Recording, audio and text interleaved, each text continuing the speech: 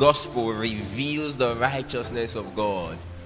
I'm not ashamed of the gospel of Christ, for it is the power of God unto salvation to everyone that believes. Why did Jesus even come? Having observed 1 Corinthians chapter 15, that tells us that the gospel is the facts of his death, his burial, and his resurrection. And we saw that the crux of the gospel would be the resurrection from the dead.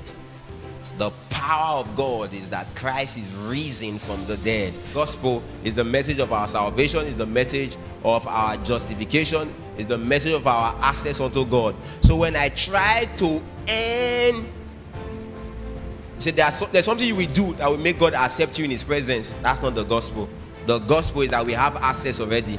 I'm a child of God, I have access. He said, you need an intermediary. Your pastor is your intermediary between you, God, and you. No, I have access directly to God.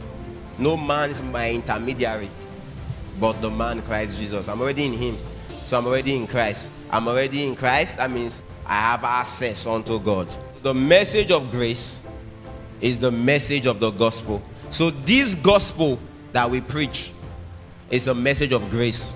So when we preach the gospel, we are preaching the grace of God. We are preaching his benevolence, his kindness, his sweetness. God is sweet. God is kind. God is loving. All right.